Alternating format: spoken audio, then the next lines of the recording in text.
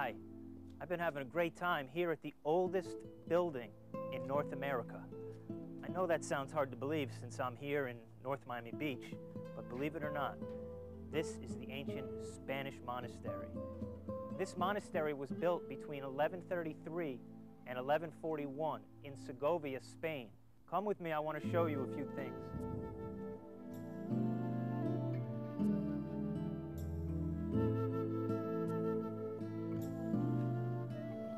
In 1925, William Randolph Hearst bought the monastery. Each stone was packed into a crate and shipped to the United States. There were 11,000 wooden crates.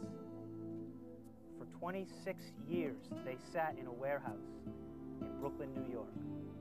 Finally, piece by piece, the monastery was put back together right here, North Miami Beach.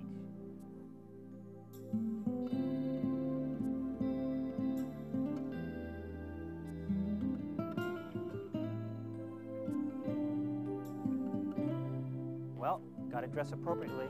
We're going to church.